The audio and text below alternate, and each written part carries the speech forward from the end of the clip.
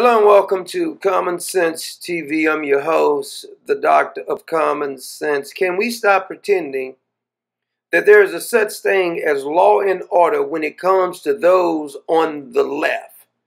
Can we stop pretending like the Constitution or lying to the FBI means anything? Because Hillary lawyer, matter of fact, somebody tell John Durham just to shut that whole thing down. Because there's no way in the hell they are going to convict anybody who was colluding to destroy Donald Trump.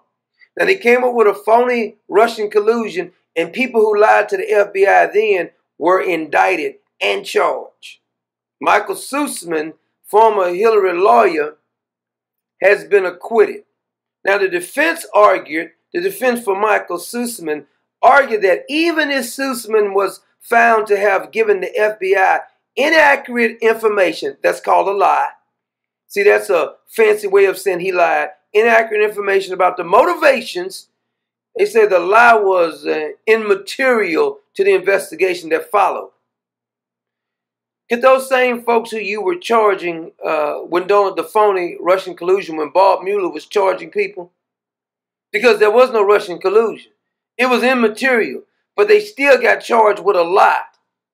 And by the way, even though the Russian collusion was a hoax, Hillary Clinton and the DNC and the FBI all were colluding to destroy Donald Trump. This is a well-known fact. And this fraud was the one of Hillary's lawyers who lied to the FBI, and he's not even charged. Because if you're going to keep putting juries together that love Hillary Clinton, if you're going to keep putting juries together that hate law and order, that will never convict anyone who happens to be a left-leaning scumbag, why are we wasting our time with investigation? Sussmann gave the FBI data that had been produced by researchers working with the campaign and that purported to link Trump to the Russian via Alpha Bank. That was a lie. Number one, it was a lie. Not only was he lying that he was like some concerned citizens, the information he gave was a lie too. So the accusation was soon found to be groundless, but was part of the overall Russian collusion. How in the hell can you lie about both things? The so-called researchers was a lie because it was researchers that Hillary Clinton paid for, and I'm sure this idiot knew about this. Sussmann was accused of presenting himself to the FBI as just a concerned citizen. First of all, the FBI knew he was lying. They knew he wasn't a concerned citizen. That's the dirty little secret nobody's talking about. Why is it that the FBI, it keeps getting tricked? The CIA keeps getting tricked. What do we need the FBI for if they let Sussmann lie to him? If they couldn't investigate the linked Sussmann to Hillary Clinton, why did John Durham even have to possibly go investigate this in the first place? Because the FBI should have charged him. This proves the FBI knew he was lying. This also proves that the FBI knew he was working for Hillary Clinton, but they wanted dirt on Donald Trump because they wanted it to be true. And James Comey went ahead and leaked classified information in order to get Special Prosecutor Big Mule-faced Bob Mueller to start to waste, what, $40 million on an investigation that they know was a complete hoax? Hillary Clinton and the Clinton Foundation, or Hillary Clinton and the DNC, all conspired, along with the intel community, conspired to destroy Donald Trump. They were unmasking people left and right. This is including Susan Rice and everybody in the DOJ. I mean, what do you need to do to get somebody prosecuted around here? What other law do you have to do? If you got them on video, that don't do any good. We got them on video with the phony stolen election. John Durham might as well close down that investigation.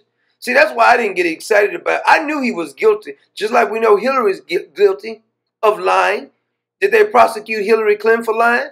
Because if they prosecuted him for lying, they'd have to prosecute Hillary for lying, and they can't possibly do that.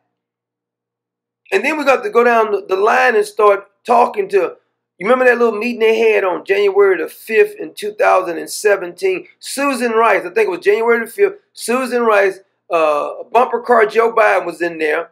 I forgot the other woman's name, but I do know James Comey was there. Barack Obama. It was one other person, but the name escapes me right now. All these people had a meeting, and that meeting was a fake collusion, as if James Comey was pretending like he was tricked into believing that there was Russian collusion on a fake dossier that any 7th grader could have figured out that the dossier was fake. And when we investigate Christopher Steele, here's a British spy meddling in our elections. We had the DOJ, the FBI, all these people. And after they had that meeting, Susan Rice thought something was going to come of it because she didn't mention it. And then the day of the inauguration of Donald Trump in 2017, Susan Rice sends an email to herself. Just wanted to take some minutes. 15 days after the meeting on January the 5th, she sends an email to herself saying that Barack Obama wanted her to investigate it.